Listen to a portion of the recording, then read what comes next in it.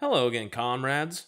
So, aside from being a cheeky online leftist, I do have a few other hobbies, one of which is playing music.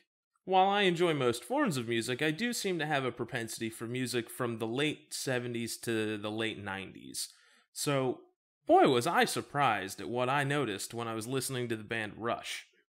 As you hopefully noticed from the thumbnail and the title of this video, I'm going to spend most of my time here destroying Rush.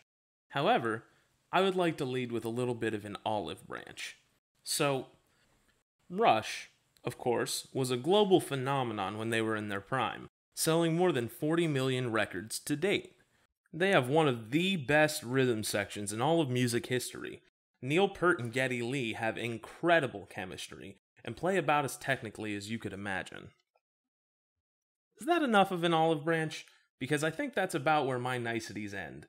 While Geddy Lee's voice is a shrill screech that makes me want to drive pencils into both of my eardrums, today, I would like to focus on their lyrics.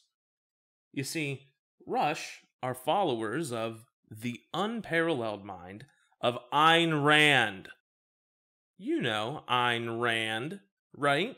The self-proclaimed philosopher and literary genius, the one born to rich parents that fled Russia the instant her family's wealth was challenged, and went to the Crimean Peninsula controlled by the US-funded anti-revolutionary White Army, and then came back after the turmoil was settled to study at university because the revolutionary groups that won allowed women in college for the first time in Russian history. Then after using the newly implemented education system, got a US visa and moved in with her uber-rich, cinema-owning relatives in New York, and then used her degree to help pick up work in Hollywood. And then she went on to admonish the system that gave her the ability to get a degree, and of course make fun of worthless welfare kings and queens that take advantage of the wealth of other people, which, as we've discussed, is something that Ayn Rand would never, ever, for never, ever, ever, never, ever do herself. So now that we've established a little bit that Ayn Rand was a piece of human garbage, I'm sure we'll get more into her in the future. Let's get back to Rush. So, their discography includes an unreasonable amount of bad takes. But today, I would like to focus on a song that I think perfectly encapsulates their entire ideology. That song is The Trees. If you haven't heard it, it's a pretty well composed piece, which is normal Rush style. But also, in normal Rush style, its message is absolutely disgusting. Now, I know I've preempted this quite a bit, but for now I'm just going to read the lyrics to you, and we can analyze afterwards. They go like this. There is unrest in the forest. There is trouble with the trees. For the maples want more sunlight, and the oaks ignore their pleas. The trouble with the maples, and they're quite convinced they're right.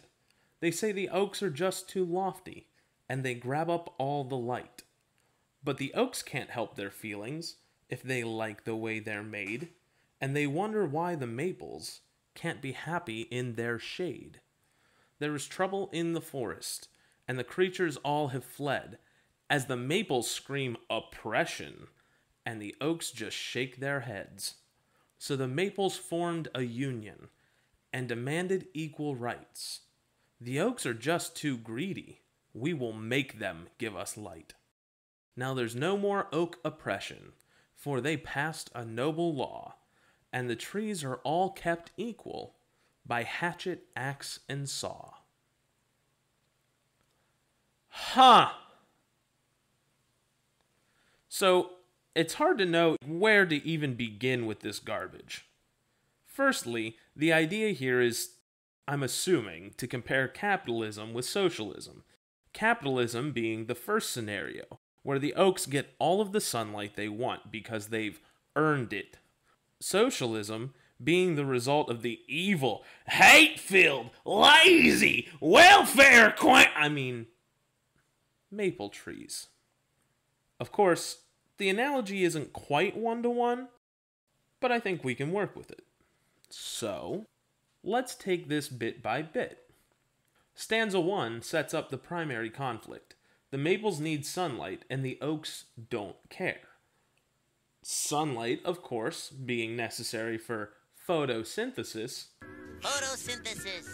equates directly to food. So, the maples are starving, and the oaks, who are not starving and plentiful in sunlight, don't care. Now, stanza 2 is where we start passive-aggressively hating on poor people, because the maples just don't want the oaks to have the sunlight that they earn by being genetically superior. I mean, working harder in the free marketplace of sunlight. Of course, the oaks want the maples to just shut up and be happy in the dark. They can't help that they like being rich in sunlight at the expense of others. It's not their fault. The maples just need to lift themselves up by their roots. Stanza 3 is when we see that Rush probably hates civil rights activists as well. Because while the maples in their story, mind you, are actually being denied food, they put oppression in quotes to show that people who use that term are just little snowflakes, need to shut up and get on the first boat back to their own country. I mean, they need to stop blaming others for their inability to succeed in the marketplace. Stanza 4 brings the climax of our story, with the Oaks forming a union, as if unions can sign legislation into action.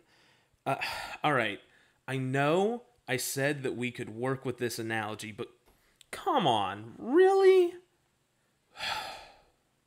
So the maples think that they shouldn't be literally forced to live in darkness when the sun provides consistent and accessible light for everyone, and the only thing that prevents them from receiving that light and living in sunlight is a canopy caused by the oaks. And then they demand equal rights. You know, the thing where all people are given a fair shake at life and they can't be discriminated against by the people that have the power. It's so disgusting. But then